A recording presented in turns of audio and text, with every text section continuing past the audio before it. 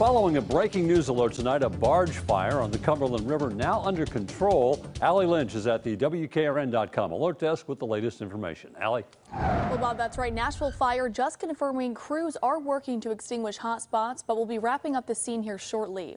Now, crews say welding work had to be done earlier in the day in a shed that sits on the barge. The fire started shortly after workers had ended for the day. Crews were able to contain the fire using hand lines from equipment on the dock and did not deploy boats after assessing the scene further. And there are no injuries reported. News 2 brings you breaking news around the clock at WKRN.com.